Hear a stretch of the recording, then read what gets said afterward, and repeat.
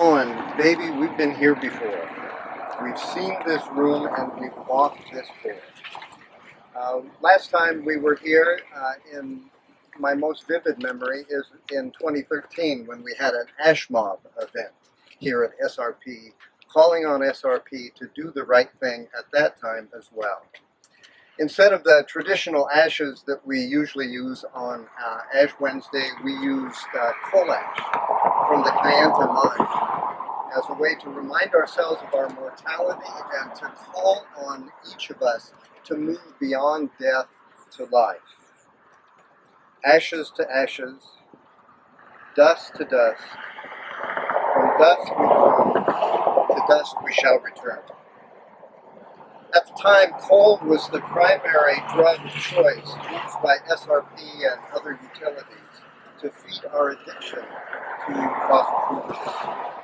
On that Ash Wednesday, we had indigenous leaders from Navajo and Hopi who told stories about how burning coal ash was killing people and killing the planet. Vernon and Marshall together reminded us that we are the only human species, we are the only species that is straying from the sacred way, and called us to walk in the way of light. So when the Navajo generating station closed in 2019, we were hopeful that a new day was dawning. Prices for solar were plummeting. New technologies for battery storage were making great strides. When the three smokestacks at the Navajo generating station were broken and they fell into the ashes, we were hopeful that out of those ashes, a phoenix, a bird of promise and new life, would arise. Now, with the SRP proposal, we've not moving forward, we're moving backwards. 2 weeks ago, scientists from all over the world said that we have hit bottom. It's code red for humanity.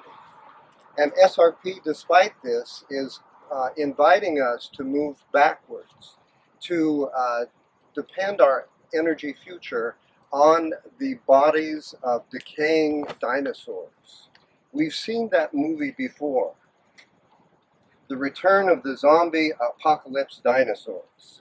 It's time to write a new script.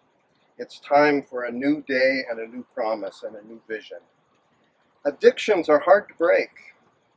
Sometimes, sadly, we have to hit bottom to turn around. And the call from the IPCC scientists from all over the world is that turnaround call. SRP is offering us thinking that keeps us from the transformation that we need. March 2nd, 2022 is next Ash Wednesday.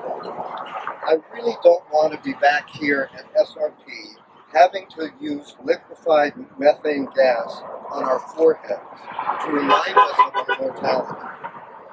We know that we are the ones who must turn and walk in the light. The phoenix is rising. SRP, don't be fossil fuels. Please do the right thing and pass on gas. Please welcome our next speaker, my Senator Juan Mendez.